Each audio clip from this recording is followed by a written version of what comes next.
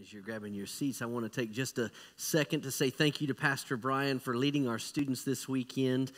If you've ever gone on one of those retreats before as a volunteer or ever led one, you know that there's a lot of work that goes into that, and it can be a very exhausting experience, but it can also be very fulfilling in the spiritual sense. And so that's been my prayer for he and Jack, who led the students this weekend, that God would fill them with that spirit-filled energy that they needed. And listen, God was faithful to answer our prayers this weekend. We had 2 students that trusted Jesus Christ as their Lord and Savior.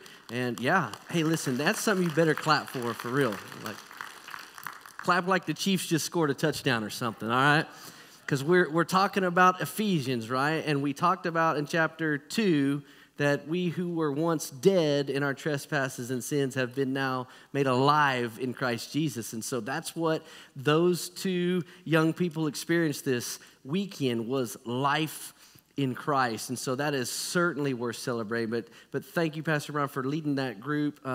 Incredible group of students. I think we had 31, 32, something like that, students on the retreat.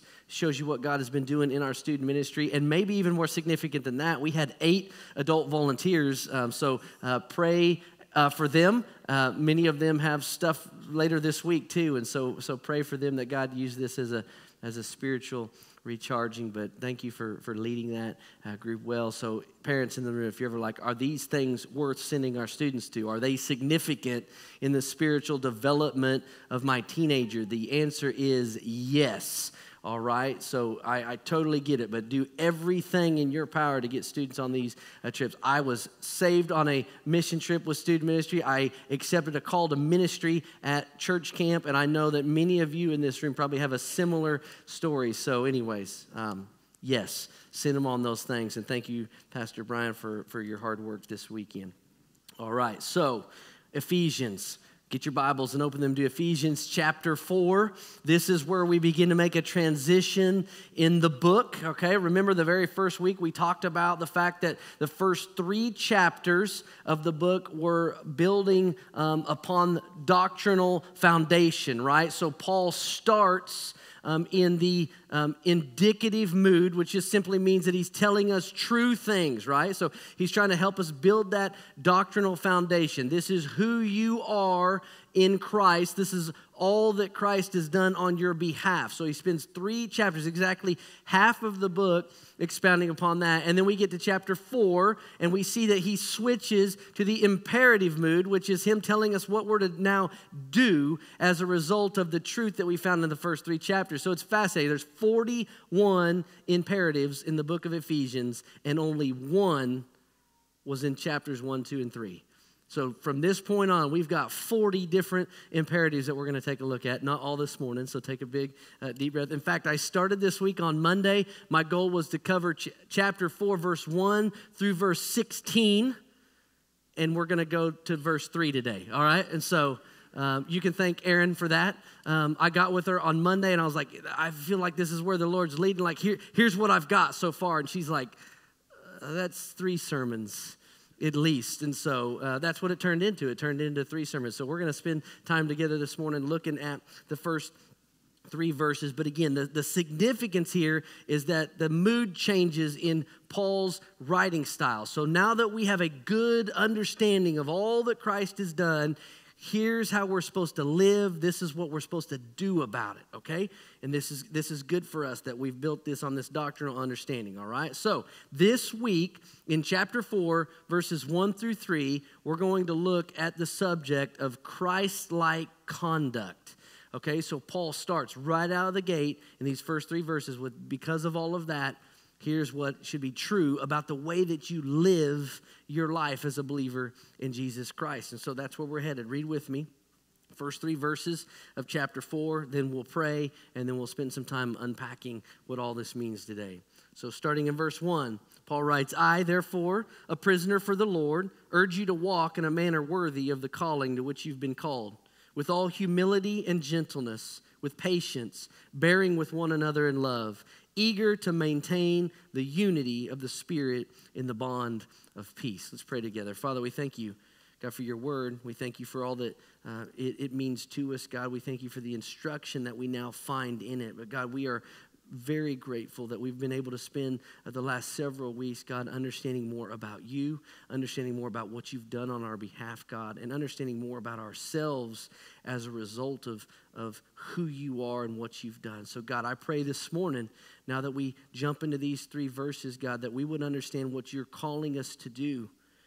God, that this isn't a way to pay you back for all the things you've done, but God, we in Christ have now been made free for good deeds. God, that we've now have the opportunity to walk and live a lifestyle of Christ-like conduct because of the calling to which you've called us.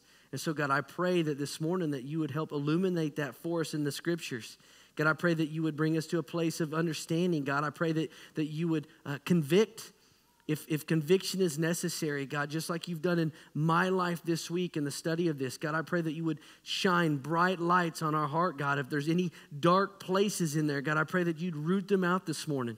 And God, that you'd help us to be able to see whether or not we are actually living a life of Christ-like conduct. Or God, if we're just pretenders. And so, Lord, I pray that you would do the work through the Spirit this morning. God, to show us what we need to see. And God, give us boldness to respond how we need to respond. And we pray this in Christ's name. Amen. All right, so Ephesians chapter 4, starting in verse 1. Like I said, we're going to take a little bit of time going through this one really phrase at a time here in the first couple of sentences here. So we see in verse 1 that Paul starts with therefore. Now remember what we talked about last week. What should that word help you understand? That you should go back before it, right? So anytime you're studying God's word and you come across a therefore, it's trying to emphasize something that came before it. And in this sense, it's all 3 chapters that came before where we're at right now. So Paul is saying, like, because of all this doctrinal foundation that we've been discussing over the last several weeks, this is what I want to now challenge you with, okay? So Paul said, therefore, a prisoner of the Lord. Now, we know that there's a physical component to this because Paul is in chains. He's in prison as he writes the book of Ephesians. This is a prison epistle, but I believe that there's an element of spiritual service to the Lord that Paul's talking about here. We see this all throughout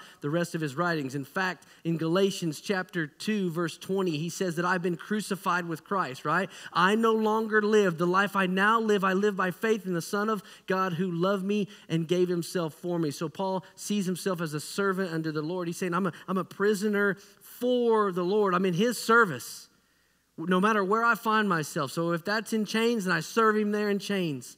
And so he's telling these believers in Ephesus that he wants to urge them to walk in a manner worthy of the calling to which they've been called. So there's several words here that I want us to look at for a second. Urge. Let's start with the word urge.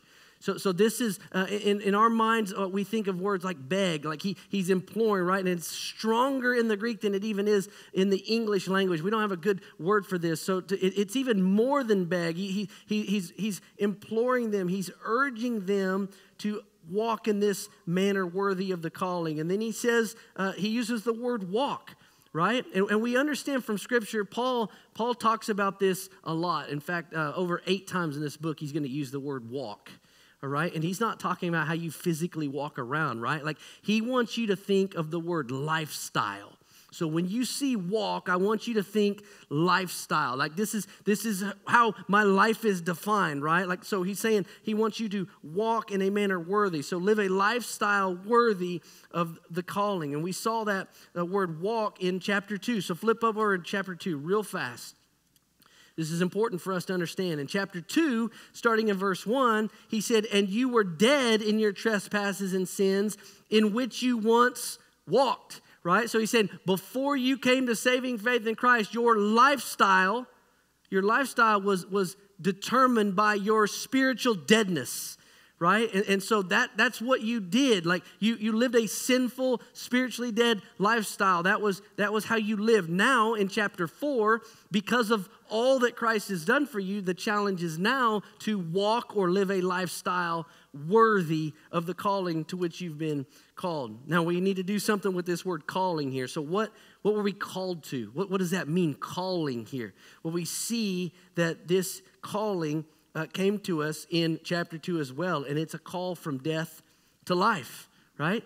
That you've been brought out of spiritual darkness, that you've been brought out of spiritual deadness, and you've been made alive in Christ Jesus. This is the calling to which you've been called. It's the picture of Jesus and Lazarus, right? That's the picture for us. Like the Bible tells us that Lazarus dies. He's in the tomb for 4 days, right? And I love the King James version of that. It said he stinketh, right?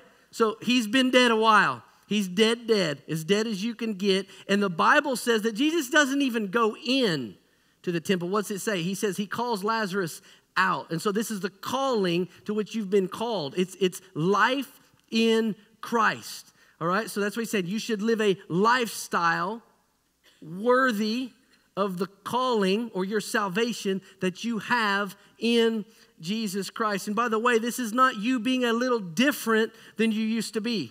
Right? This is you being brand new, spiritually reborn, completely transformed. We see this in 2 Corinthians 5, 17 and 18. Paul writes, therefore, if anyone is in Christ, he's a new creation. The old has passed away. Behold, the new has come. All this is from God, who through Christ reconciled us to himself and gave us the ministry of reconciliation. And that's going to be significant because of what we're about to talk about. Listen, apart from new life in Christ, apart from being born again, you cannot live the life that Paul's going to call you to live. It's impossible. You might be able to do it for a little while, but you're going to fail. Why? Because you're doing it in your own power. You're still dead in your trespasses and sins according to Scripture. You're not brand new. You've not been transformed. So for some of you in the room, if you're trying to figure out like why have I always struggled with this or why is it not working? It's not that God, his power is lacking. The real truth, and I say that with all love and compassion, the real truth may be that you are not a part of Christ. It may be that you've latched on to some things that the Bible teaches and you thought that those were good moral things to seek after, but yet you find yourself never being able to live them out. Why? Because you're trying to do something that's impossible for you to do. Dead people who are in spiritual darkness can't live out what Paul's calling us to live out here. But those of us in Christ who've been called into this great calling, we can live in a manner worthy of that calling. Remember that lifestyle, that Christ-like conduct. Now, last word I want to deal with here in verse 1 is the word worthy. It's fascinating to me this week as I was doing word study on this. It's the picture of scales, all right? It's equal balance. Paul's saying, like, listen, what you understand and what you know about Christ should be in balance with how you conduct your life. Like, they should go together, right? Like, what do we call somebody who believes something, but it's not in balance with what they actually live out? What do we call that person? A hypocrite, right? And that's absolutely true. That's what we got to be careful of here. Is Paul saying, listen, don't walk in a manner that's hypocritical to the calling to which you've been called. If you say you believe these things, to walk worthy in that manner is to walk in balance. It's to actually live and do what you say you believe. It's a powerful picture for us of that. In a lost and dying world, listen, they're quick to call Christians hypocrites. And so part of that answer is you're absolutely right. I am a hypocrite. Because I can't do all this on my own. I can only live this life out through the power of the Holy Spirit that is at work within me, right? But don't be guilty of living up to the name in the fullest extent, right? Because I think primarily what the world is saying is, listen, there's a lot of Christians, I'm using air quotes here, there's a lot of Christians out there who don't look like Christians. They don't live like Christians. They don't talk like Christians. They don't act like Christians. There's nothing about your life that would cause you to be found guilty of being a believer in Jesus Christ. And that's the one that Paul's warning against here. If you're full on in that hypocritical lifestyle, like you're two people, which by the way was my story at one point, right? Like I knew enough about the gospel and about the word to play a strong Christian game, right? I could show up to church and I could say the right things. I could do the right things.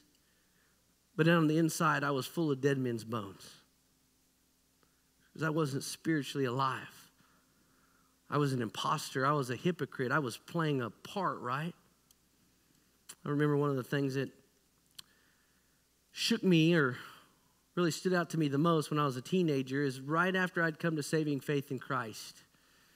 I began to work at Dillon's, the grocery store. I was started with the awesome opportunity to go get all the carts, and then slowly worked my way up to being able to be a cashier. I don't know if that was a promotion or not. I don't know. But what I began to notice was a lot of people from our church would shop at the Dillon's that I worked at. And what I began to notice was the people that I saw at church were very different from the people that I saw and experienced at Dillon's, right? And one of them in particular stood out to me because one of them was a pastor at our church. And listen, he's one of those guys at church, man, like he's holding the door, he's smiling, he's greeting everybody. How are you, brother? Saying all those church things, right? Like he's a professional churchman. But I got to see a side of him that I don't think that he even knew I saw, because I don't know if he even recognized me as much as I recognized him. But what I got to see was a person that did not live out Christ-like conduct in the community. I mean, this guy was notorious within the Dillon's that I worked at for just being a jerk. I mean, he would shred these cashiers all the time over something.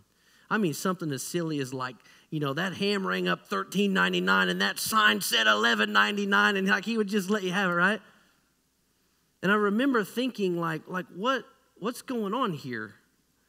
Like how can you say that you're a believer and then live a lifestyle outside of the walls of the building, right, that doesn't look like that? And what he was doing was he was living a hypocritical lifestyle. It was not conduct worthy of the calling to which he had been called.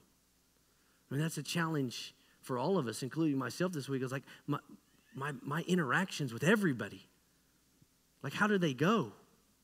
And God has done some convicting work on my life this week, right? And I pray that he does the same for you. But listen, this isn't some encounters. This is all of our encounters, all of our interactions with people, every word that comes out of our mouth, every thought that goes through our mind, every deed that we do. Like, are we living with Christ-like conduct in all of those areas of our lives? And listen, it matters. It does matter, because it's not living worthy of the calling if we're not doing it. If we're not putting it into practice. Like I said in my prayer, listen, this isn't about us doing some works-based thing to earn back our salvation from God. No. This is us understanding that because we're new creatures and we've been made spiritually alive, we can now live with Christ-like conduct. So we should do that. Like I said, it matters a great deal. This is what Paul's challenging us with. Listen, I urge you to walk in a manner worthy of the calling to which you've been called. So then in verse 2, we get to what he's actually talking about. So like, give us the things, Paul, and this is what I love. You'll notice, we saw this in the book of Philippians. Paul's kind of notorious for this. He doesn't actually give you a specific list of all the do's and don'ts. What he does is he supplies for you a type of person, right? He wants to describe for you a type. And he's going to give us 5 things in these 2 verses that I think he'd say, like, if you live these out, if you walk in these things, if you would be known for these things, then you would be walking with Christ-like conduct. And if you're not, well, then the Lord needs to do some work in your heart, right? There's some adjustments that need to be made. And so let's start verse 2 with where he heads. He says, with all humility and gentleness, with patience, bearing with one another in love, eager to maintain the unity of the Spirit in the bond of peace. So the first thing we see there that he lists out is that we're called to walk in humility. Walk in humility. And we're going to go back to Philippians for just a second, because I think it gives us the best explanation of what Christ-like humility looks like. So just as a refresher for us, we can never hear this enough, I promise you. Philippians chapter 2, verses 3 and 4, Paul writes, "Do nothing from selfish ambition or conceit, but in humility count others as more significant than yourselves. Let each of you look not only to his own interest, but also to the interests of others." Man, what a challenging passage of Scripture there. Count others as more significant than ourselves. That's an unbelievably hard challenge, right? It's easy to understand, hard to put into practice. We talk about that all the time. But that's what genuine Christ-like humility looks like. And when Paul's writing this in the first century, humility is looked down upon. In fact, it's not even fair to say first century, because even today, this kind of humility is still looked down upon, right? Like, to consider others as more significant than yourself is not the mantra of a lost and dying world, right? In fact, the world, apart from Christ, is saying, listen, you do you. You do it to the fullest, right? Others more significant than you. Who could possibly be more significant than you? And Paul's saying here, if we're believers, the first thing that we need to do if we're to live with Christ-like conduct is to walk in humility, counting others as more significant than ourselves, looking out for their interest above our own. Listen, back to the Dylan's thing I was talking about, like to live that out. Listen, if you just go about your daily life walking in Christ-like humility, thinking of others first, thinking of others as more significant than yourself, thinking how you could serve and love them, you know what it will guard you against? It will guard you against self-centeredness that leads to you walking in a way that's unbecoming of a believer in Jesus Christ. So that when the girl behind the cash register rings up your ham and it's $2 more than the sign in the back says it was, you don't lose your gospel witness. Why? Because I'm considering her more significant than myself in this scenario. I'm living and walking in Christ-like humility. It's not a big deal. It's not a big deal. And it's certainly not worth losing that gospel witness over. So guard against self-centeredness and walk in Christ-like humility, right? Number 2, he says walk in gentleness. In gentleness. This is the idea of self-control, right? That you're not controlled or ruled by aggression or retaliation. Some of your translations may say meekness. Listen, don't confuse that with weakness, right? When we say gentleness and meekness, we're not describing for you somebody who's just so passive that they just get trampled on by everyone in every situation. That's not what Paul's talking about here. But Paul is talking about you walking with gentleness and self-control, understanding when it's appropriate to respond with righteous indignation and when it's not, right? Our greatest example of this in Scripture is Jesus himself. He was power under control, right? God himself. I mean, think about that. That's what it looks like to walk in gentleness. And we got 2 pictures of Jesus in the New Testament, right? One is Jesus standing silent before his accusers while people mock him and belittle him. And the Bible actually even says one of them goes so far as to slap him in the face because of how he's speaking to the high priest. And the scriptures say that he does nothing in retaliation to that.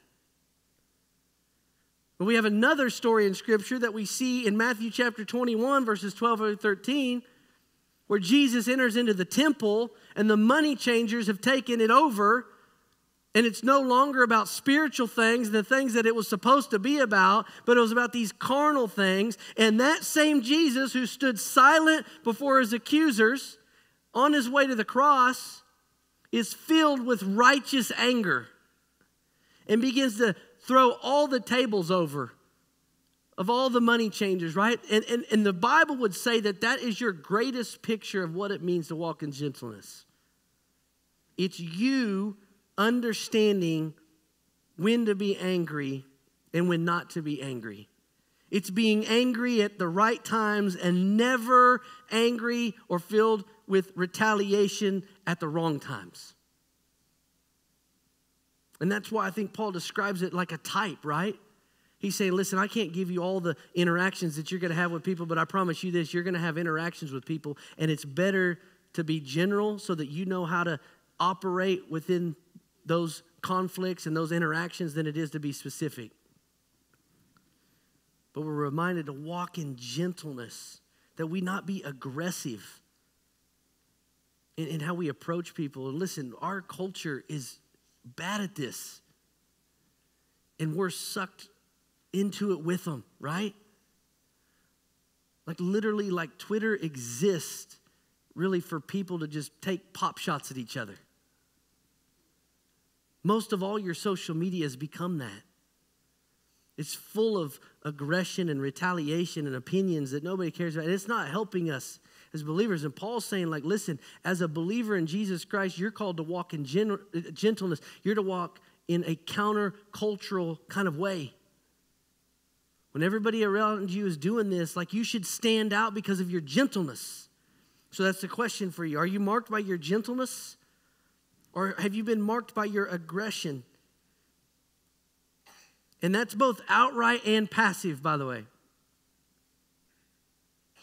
Some of us, you're like, man, listen, I've never seen that person lose their temper before. But listen, sometimes the worst kind of aggression is the passive kind of aggression, right? And you may not have any loud outbursts. You may not be like me. I'm loud all the time. You may be very quiet, but you still may be in sin. Just because you're not loud doesn't mean that you're not falling into this pattern. Are you gentle in your interactions with folks and how you go about your life? Are you aggressive? The next thing he gets to is patience. And my goodness, this one isn't any easier, right? We've talked about this a lot. You guys know it's like what God has to work on me with every single day. I'm sure you're the same. Patience, like waiting without immediate results. That's the definition for patience, waiting without immediate results. So he's saying, listen, to live your life in Christ-like conduct is to live it with patience. And listen, believer in Jesus, you were never, ever promised that things were going to go perfectly good for you. You're going to get opportunities to live this out. Christ-like patience. You talk about countercultural. Man, to be able to operate this with things that are going on in our lives, right? Difficult things, hard things. Maybe some of you are going through a medical thing. And like, listen, we all want to pray, God, just take it away now. And my prayer for you is that you do find health and healing in all that. But listen, like, this is difficult for us because God operates on our hearts through this. We want it now. Like we're getting to the point now where like we're frustrated at how long the microwave's taken. Like, my goodness, that thing took 3 minutes to cook. Are you kidding me? I've got 5,000 screaming kids. We need mac and cheese now, right? But it's waiting without immediate results. And one of the things that can really get us tripped up here and grow a root of bitterness in our hearts, not only towards those around us, but also towards God, is unmet expectations, right? And by that, I'm talking about this patience thing, like waiting without immediate results. Listen, do not hold God accountable for things that God did not promise you.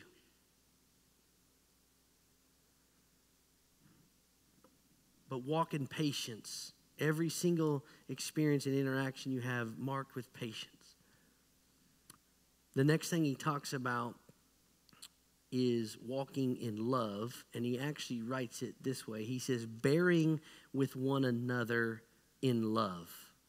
So what does it look like to walk in love? I love that he adds the bearing with one another, because what Paul is describing is a type of love that's unconditional, right? An unconditional type of love. Like, it's the type of love that you're called to love your spouse with. It's the type of love that you're called to love your children with, right? And now he's applying it to us as individuals with those that are around us outside of those spheres, right? Including the body of believers, the church. And he's saying, listen, you're to walk in love, but you're to walk in an unconditional kind of love, bearing with one another, right? That you would exercise restraint and tolerate differences. The church is bad at this. The church is no different than the world on this most of the time, honestly. We show up, and how many people's story is this? Like, you're looking for that great church, and you finally find one, and then 6 months later, that lady, like, said that thing. You know what I'm talking about? You just got under your skin. Now it's time to look for a new church. Or that guy did that thing, or that pastor, I mean, he didn't say hi to, or whatever it is. You're not bearing with one another. Unconditional love requires you to know that you're going to experience conflict, and it requires of you a willingness to lean into that. And I know that's not easy. It's not even easy with your immediate family, right? Like, listen, I'll be the first to tell you, I hope my parents aren't watching this, but we were like masters at sweeping stuff under the rug. If we just stopped talking about it, then it probably didn't happen, right? That's how we address conflict, because conflict is hard. But what Paul's saying is, listen, you should love one another in such a way that you're willing to bear with one another, that you're able to exercise restraint and tolerate differences, that you don't give up on each other, that you do the hard work to be able to continue on with one another. Why? Because there's something way more significant going on than whatever it is that's making you upset. And that's the mission that Christ has given us as the church. Like, lay down all this stuff, bear with one another, walk in love, exercise restraint, tolerate differences. Next one, last but certainly not least, the number 5 thing on here, Paul says walk in unity. And this kind of goes along with what we just talked about with bearing with one another, right? They kind of build upon each other, but to walk in unity, this is what's interesting about this. He says in verse 3, eager to maintain the unity. Eager to maintain it. So here's what happens. You come to saving faith in Christ, and God brings you into his family, and he wants you to be a part of his church, right? The bride of Christ. And he said, when you're brought in, guess what? Guess what the level of unity is? It's 100%. You're eager to maintain it. You're zealous to keep it. That is telling us that we start at full. The only direction it can go is down. So it's not like over time we're building unity together. No. In fact, the opposite is true. Over time, there's more opportunity for us to decrease in our unity. That's why we have to be eager to maintain it. That's why we have to be zealous to guard it and keep it. Because it can't go up anymore, but it surely can go down. And so that's what he's saying. It's not this building up of it. You're to zealously guard against it. So just a practical thing here. Don't contribute to destroying the unity that exists. How do we do that? I got 2 really fast things that I want to share with you. Number 1, and I think this would maintain unity above all. If we just practice this one thing, address conflict biblically. It's as if God knew how to do this. I know it's crazy, but you know what the scripture says? If you have something against your brother or sister in Christ, you know what you're supposed to do? I'll give you a hint. It has nothing to do with sharing with anybody other than that person, okay? You're to go to them and to work that conflict out. And that right there would squash most of the disunity that we find in churches, right?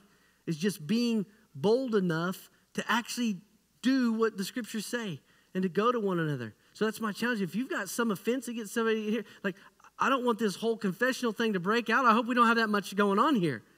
But like, if you need to do something there, then the burden is on you. The burden is on the offended. That's how much you're to zealously guard and maintain. Not even waiting for them to go to them and say, listen, I have this that's really bothered me. And I want to make sure that we're good. Why? For the sake of Christ. For the sake of Christ. So walk in unity, zealously guard it, address it biblically. And the second little subpoint I have there is don't entertain gossip. It's part of the deal too. Like, instead of going to that person, what we typically do is we go to everyone else. Then we leave the church. The last person to find out about it, whoever made you mad about something, and usually it's silly. So what does he challenges here? Listen, squash those kind of conversations. Listen, I know this to be true. If you are eager to maintain unity in the church, you will not be the type of person that everybody seeks out to tell about all the things that they don't like. The reverse of that's true as well. If you ever ask yourself, you know what? I wonder why everybody likes coming to me to let me know of all the things that they don't like. If that's true of you, you may have some repenting to do. It may be because you give them a listening ear. But the one that maintains unity, that's zealous to guard it, goes, hey, not going there. And you know what happens when you begin to have those kind of conversations with people who bring you those things? They stop bringing you those things. Why? Because they don't want to hear. But you are zealously guarding the unity in Christ. So that's what we talk about. Christ-like conduct. So those are the two questions I have for you to wrap this thing up. Number one, is my conduct Christ-like? Is my conduct Christ-like? And am I walking worthily? Am I walking in a manner worthy of the calling to which I've been called? You know, this week in preparation, I was reading of a church that when they call their elders and their deacons, they take out an ad in a newspaper. And it's this whole idea of being above reproach, right? But they go outside of the church walls and they say, hey, listen, anybody in the community, if you got anything on this man, we want you to call the church and let us know. Well, you talk about a level of scrutiny that I don't want to be under, right? But that's what we're talking about. Is my conduct Christ-like? If we did the same for you, if we took out an ad in the paper and said, you call us at the church and you let us know if this person is living a lifestyle that's unbecoming of a follower of Jesus, what would the report be? Because we may know you in this context, but here, they know you in that context. And that's really where the rubber meets the road. So I want you to ask that question of yourself. Is my conduct Christ-like with my neighbors? With my community at large? With my friends? Some of us, maybe even the question is with my family. Listen, the last thing I ever want is for my kids to not follow the Jesus that their dad follows because I don't actually live this thing out. And sometimes at home, in the safety of those walls, and that's the hardest place to actually live this out. But that's our challenge. Paul is saying, because of all that Christ has done in you and for you, you're called now to live with Christ-like conduct. Let's pray this morning. Father, we thank you, God, for your word. God, we thank you for the challenge that we find in it. God, I pray that this morning that we would lean into whatever you're doing in our hearts and minds right now. God, I pray that if somebody in this room is just kind of feeling uncomfortable about what we talked about, God, I pray that they wouldn't resist that. God, I pray that they would ask you what it means. God, I pray that we would have the heart of David. We say, God, search us and know us. God, see if there's any transgression in us, God. God, I pray that you would shine bright lights on areas of darkness in our life. God, I pray that you would challenge us to actually live out what we say we believe. And God, we know we're not going to do it perfectly. That's not the point. But God, we are called to live it out because we've been made new. We've been made alive. So God, I pray over every single person in this room, God, that we would be a church family and a church body that as individuals, we all make a commitment to walk in a manner worthy of the calling to which you've called us. God, I pray that you'd be glorified in it. And God, I pray that other people might come to saving faith as a result of our obedience. God, give us opportunities, and I think these opportunities start with our conduct. God, help it to not interfere or cause us to not be able to open our mouths with all boldness and share Jesus because we're afraid of what people might think about us because of the way that we live. So God, encourage us in this, challenge us in this, bring about conviction if we need to be convicted of something. God, I pray that you do a mighty work in our hearts and minds. We pray this in Christ's name. Amen.